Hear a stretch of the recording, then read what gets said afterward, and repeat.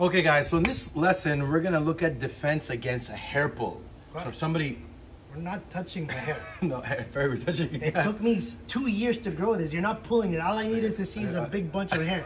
Guys, No. we're doing defense. No, you said a against- video. You didn't say anything about hair. Okay guys, I don't give a shit about your hair. Because if you're in a street fight, right, the first thing that I'm gonna do is I'm gonna control the neck. I'm gonna control the head. Wherever the head goes, the body follows.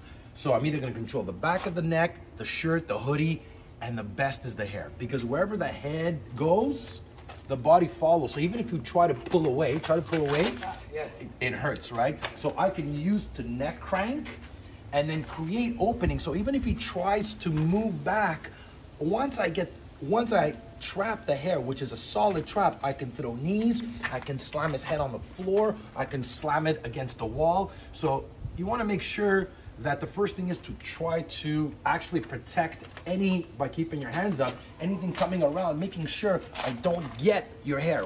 Just this. If you do grab it, what do I do? So if you do this right now, if you try to pull away, as much as you try to pull away, you're not gonna be able to escape that. So if you were here and I grabbed your hair, you wanna do the opposite. Come in, boom, and close this distance off to make sure that I'm not using this to pull the hair or try to neck crank you. So as fast as possible, you have to strike. Again, if you're looking at it from the opposite, from the defender's perspective, if he has hair, go and grab it. Again, if I grab the hair, I'm gonna use it to neck crank. I'm gonna use it to control the head, create openings, throw the elbows. Again, you can slam the head here. You can drop knees.